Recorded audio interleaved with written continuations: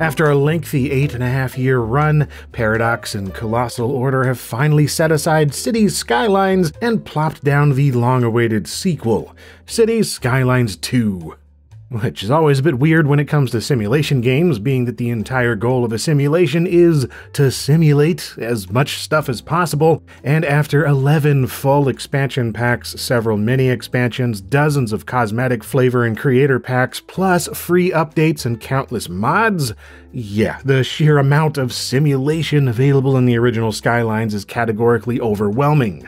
So it's a given that starting over from scratch with a new entry will feel like a step backwards, right?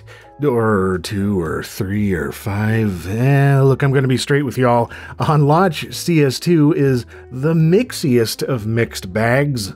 On the one hand, there are a slew of fresh features, quality of life improvements, and logical additions that make CS2 feel like a proper evolution in city sims. And I respect that they've included CS1 content that was previously part of paid expansions, like weather, specialized industry, disasters, cargo hubs, trams, and taxis.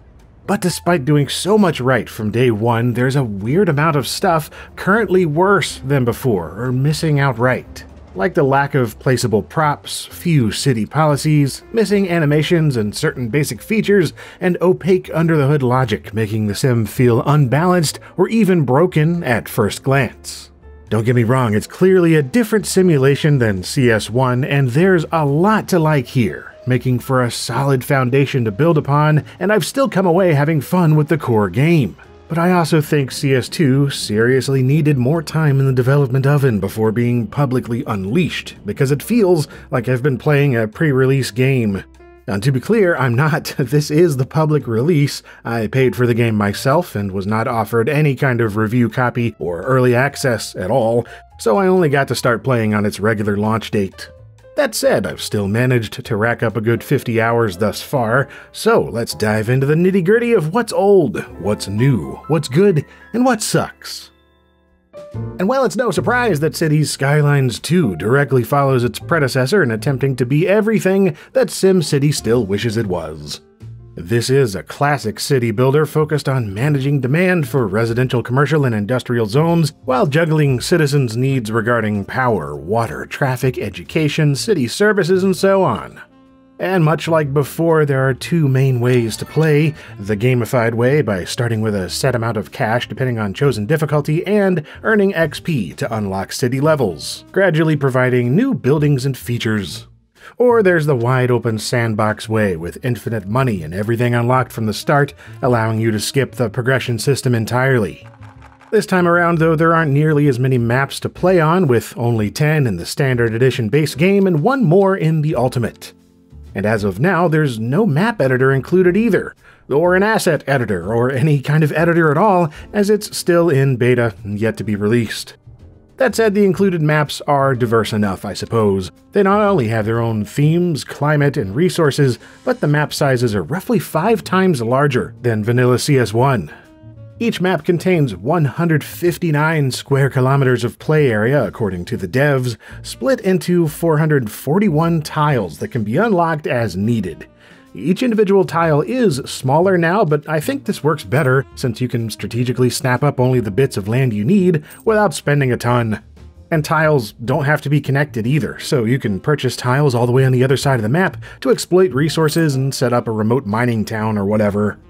Each map can also experience a gamut of seasons year-round, so depending on their preset climate, they can go from spring to summer to autumn to winter and endure the accompanying weather patterns. And yep, snowfall can occur without specifically being a snow-focused map now, fixing that rather silly limitation from the first game.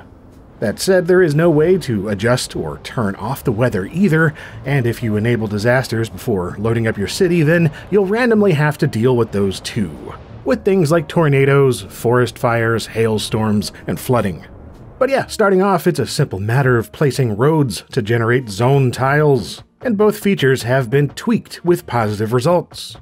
With roads, the tools for placing, upgrading, and adding onto them are significantly improved. Like, check this out, so long as you have snap disabled and replace mode on, then you can not only change road types without bulldozing, but you can even move them around bit by bit until they're exactly where you want them. It's also way more forgiving with building complex approach angles and intersections, plus roundabouts and bridges are now a placeable feature. It's awesome stuff. Roadways also contain underground pipes and power lines, another feature I am all too happy to see. No more nasty above-ground power cables and spaghettified water and sewage lines, unless that's your fetish, and in that case, carry on. And zones now go up to 6 tiles deep, allowing for larger and more varied building shapes. This also ties into the fact that scaling has been adjusted in a much-needed way. I really like the overall look of buildings here. Ooh, and I also really like that street addresses are generated for each zoned building. You've got to appreciate the little things like that. And you have a bunch more zone types as well, like row housing, low-rent apartment blocks, plus European and North American varieties for all residential and commercial zones. And even mixed-use zoning finally. So you can place small businesses underneath residential in a single building. You love to see it. And practically every building, from homes to offices, factories to skyscrapers, feels visually cohesive and closer to reality, compared to CS1, where it felt like looking at a bunch of mismatched playsets all crammed together with different sizes and art styles. There's also more complexity on buildings now, with better textures and detail work, well-lit windows and glimpses at interiors, and lots of clutter objects scattered around. About the only complaint I have with buildings comes from the ploppable ones, where many of them seem utterly gigantic and look out of place in a smaller town. Like, sure, I've seen elementary schools this size in real-life cities, but this is a tiny town with 1,000 people. Why is this the only option in the game? Yeah, well, at least they had the good sense to rip off one of SimCity 2013's best ideas, modular upgrades. So now you can increase a ploppable building's capabilities by purchasing add-ons and dropping them either nearby or on the structure itself. Water, sewage, power, garbage, healthcare, deathcare, the new communications buildings, pretty much every city service building can be elegantly upgraded without being forced to buy another oversized monstrosity. Wait, if you commission a huge building, is that a colossal order? It all makes sense now. But yeah, you'll want things working at peak performance, particularly with the new service trading system. And now whenever you generate a surplus of some resource or service, you can sell it back to the grid, so to speak. As long as your city has an outside connection, selling happens automatically whenever you have a surplus. The opposite is also true. If you have a deficit, then outside connections are used to import those services. Power, water, garbage and fire trucks, industrial supplies, whatever, it's all potentially being traded in the background, and there's no control over how much you can buy or sell or how much it costs. Early on, this really caused me some grief with things like my water system not being fully connected, but I had no idea because the game automatically imported tons of expensive water to compensate. And I built a nice big landfill, which is fun due to the new draggable boundaries tool that lets you create custom shapes and sizes, but it was constantly being filled to the brim, even though I had a small town, which made no sense until I realized it was automatically importing garbage. So pay attention to that economy panel, because it's too easy to let cash flow go bananas early on. This is also where you take out loans, adjust individual city service budgets, see what's being produced, and adjust tax levels with all new granularity. You can even change precisely how much tax is collected from individual types of products and resources, and which types of commercial and office businesses will get what kinds of tax breaks or hikes. The residential side of things threw me for a loop though, taxing citizens based on education level. What the heck, what municipality does that? But yep, citizens are taxed based not on how much money they make, but on how much schooling they have. I assume as a proxy for income level or potential upward mobility, assuming that higher education always means higher paying jobs. I don't know, seems odd. As does the way trending gains and losses are displayed, because my city budget was constantly in the red for the first couple dozen hours, which is weird because I was also constantly turning a profit. And then after 20,000 citizens or so, I was making money even though I had been for years. I don't get it. I also don't fully understand the new RCI demand system, which has been logically expanded to include individual demand for residential densities as well as offices separate from industry. That, combined with how demand adjustment is immediate after placing new zones, made me think that this was all an improvement. But as time went on, I was baffled by how certain demands constantly stayed at 100% while others remained at 50 or even 0. And on top of that, there's an issue with citizens not treating commercial businesses correctly, leading to an inordinate number of them failing. It's all kinds of frustrating. Some of this results from bugs, some of it's simply obtuse, but either way, there's not enough in-game info revealing how zone demand is calculated, and without knowing the simulation's economic assumptions, you're left making trial-and-error assumptions yourself. And this vagueness is not what I want in a city sim. I also found the new radio announcements in Chirper to be utterly useless, since they keep telling me the exact same issues over and over and over in a loop, regardless of what I do to address them. At least with Chirper, you can click on who's causing a fuss, track them down, see where they live, and enact some petty vengeance from on high. The Orwellian future, isn't it great? You know, I feel like I'd be better equipped to actually handle people's problems if I could enact the right policies, but again, Cities Skylines II disappoints. Both citywide and district policies are severely limited compared to CS1. There's like a fifth of what we used to have here. You only get basics like incentivizing recycling and green energy, limiting traffic, placing ads, educating prisoners, and charging for taxis and parking. That's it. It's pathetic. Now, you can at least complete objectives to unlock signature buildings, and in a way, these offer policy-like functionality. Placing these one-off buildings in your city will affect the way things operate, boosting certain zone types, education levels, service efficiencies, and even bringing in tourist traffic. On that note, Skylines 2 seems to be somewhat more forgiving in terms of traffic flow, at least while your city's still gaining its footing. But oh boy, does traffic get very real very quickly after reaching a certain population level, which for me was around 25,000. Car wrecks, pile-ups, vehicles setting on fire, and mowing down pedestrians, rush hour traffic, and massive highway traffic jams. Yeah, it's all here, and it is delightfully time-consuming to deal with it. I mean, to me it is anyway. I don't know why, but I rather enjoy it. Each traffic issue is its own puzzle to solve. Often as simple as placing a new highway, other times it's limiting turning lanes and traffic lights. I really wish you could place individual lights and stop signs instead of only an entire intersection at once, though.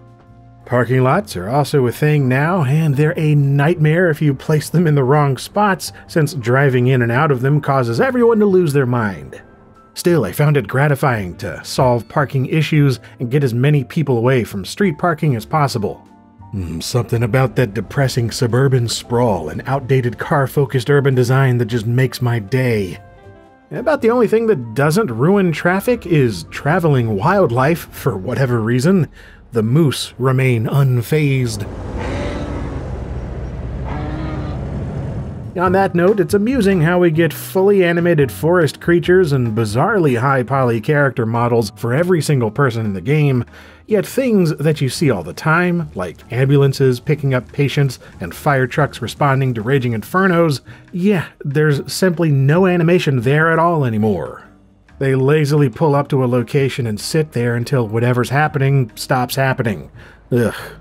And while I'm on petty gripes, let's point out a few more, like how dark it is when it's dark. Cause man, as much as I like admiring a city at night, it is absolutely atrocious for getting anything done. And darkness is dark, I get it, but am I supposed to just not do anything at night? CS1 not only had more forgiving darkness, but the cursor lit things up so you could see what's around it. Not so here, and I end up disabling the cycle entirely. And what's going on with elevated tram and train tracks? I love that you could build elevated rail, it's one of my favorite features in any city. But since there aren't any elevated rail stations or platforms, citizens simply walk along the railway to get to their stop and then float up and down through the air to return to street level. Like they're supposed to be stairs, but there just isn't. And nope, you can't connect pedestrian pathways either. Not unless you make a jerry-rigged pseudo-platform using elevated streets in addition to rail. And finally, modding things are no longer built in. There's no Steam Workshop and no mod menu. There are plans to include mods, but come on, mods were such a capstone of the original Skylines from the word go, and leaving out such a key aspect on launch just adds to everything else that feels rushed. I certainly look forward to trying out whatever the Paradox mods system ends up being, but in the meantime, I'm really missing that community. At the very least, I can say that the performance isn't as horrendous as reported early on, and for me it's even better after the first patch.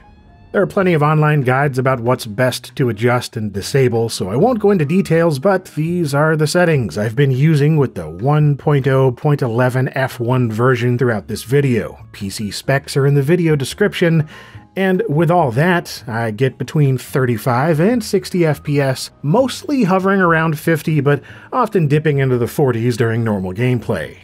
And this seems to be the case regardless of city size, and I've tested 2 save files with over 100k population, one from the channel City Planner Plays and another from GameStar magazine, and yep, whether it's a megalopolis like those or a city half the size, the performance really doesn't vary much. At least it's quote-unquote fine for a city builder, and on par with what I got in the first game, but no doubt, improvements can be made. And gosh, does that statement sum things up. So for now, I think I'm done with Cities Skylines II as it stands here in early November 2023. It's a game that irritates, amuses, confuses, impresses, falls short, compels, and repels with its mishmash of great ideas and wonky execution. And considering it costs $20 more than the OG Skylines, it's a bit of a hard sell. $50 for the base game and $90 for the Ultimate Edition, which includes additional assets in the expansion pass for future DLC. And I don't know, man, my first impressions were strong and my overall feeling is positive, even hopeful. But it's such a back and forth thing the longer I play, where despite the cracks continuing to show, I still like learning the new systems and using improved features. CS2 is full of lovely things. Heck, I haven't even mentioned the new photo mode and camera system, which gives you an absurd amount of lens and environment options, plus a system for programming camera moves, and all the other great stuff like mixed zoning, underground power, modular service buildings, fantastic road tools, and a better sense of scale. And due to how The Sims burned me, I truly appreciate that they didn't yank out features like weather, hubs, and public transit to sell back to us through expansions. Yet, for every welcome upgrade, there's also an area of confusion where I can't tell if something is an oversight or bugging out, or if it's missing entirely. And for as much as it seems to love micromanagement, there are plenty of things you can't manage at all, macro or micro. Like, why can't we see pedestrian routes and individual traffic paths anymore when you click on them? You can see their ultimate destination, but not the path they're taking to get there, making traffic flow troubleshooting a pain. Before long, it's all a visually cluttered mess of translucent buildings, grids, and infrastructure, and it's tough to decipher what's what when attempting renovation or detail work. Not that there's much detail work you can actually do compared to CS1, since things like props, fences, and decor items are by default inaccessible. There are trees and shrubs, of course, though they're trickier to place since you plant saplings that grow into full-sized plants over time. And I do love that Flora brush tool at least, that's nice to have. But why the heck do we have to enable developer mode to access the everyday props and do basic scenery adjustments? And why can't pedestrian paths connect to parks anymore? There are these lovely parks and the pathway tools are so much better now, but there are no longer any nodes to directly connect pathways to parks. So much of the game is like this: step forward, step backward. Then add on all the reports online of economic balancing issues and broken supply chains, largely surrounding features I haven't fully explored yet, and yeah, it makes me not want to spend time with CS2 until a few more patches and modding opens up. Honestly, if they'd released it in this state as early access or a public beta or something, I wouldn't be bothered and I could have happily ignored it until the game was finished.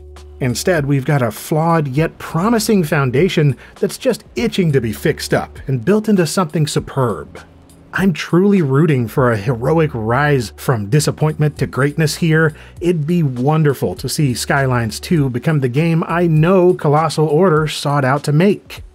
For now, though, perhaps give this one a pass until things improve.